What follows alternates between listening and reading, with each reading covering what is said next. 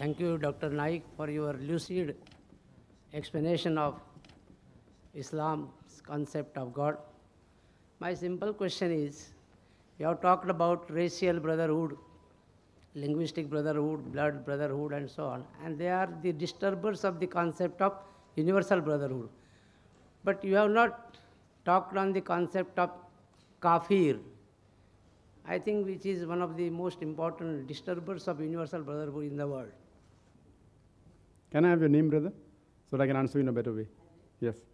Professor Nigel from Bhiwandi College.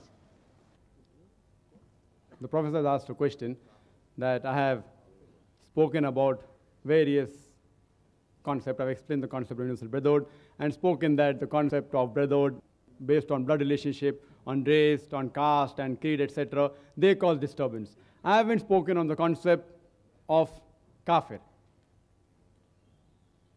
Brother, Kaafir is an Arabic word which comes from the root word kufr, which means to conceal, to hide. It also means to reject. And in context, in Islamic context, it means that any person who conceals or rejects the truth of Islam. Anyone who rejects the truth of Islam is called as a Kaafir. I mean, anyone who rejects the truth of Islam, that there's one God and Allah subhanahu wa ta'ala, all that I spoke, he's a Kaafir.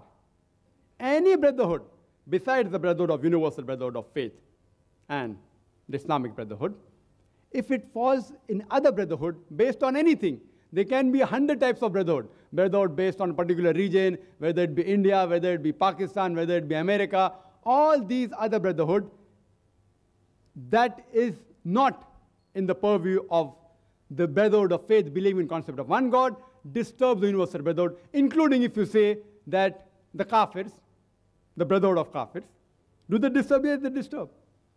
What is the meaning of Kaafir? Anyone who rejects the truth of Islam. There are some non-Muslims who ask me questions, and during question answer, one of the cassettes, they said, that why do the Muslims abuse us by calling Kaafir?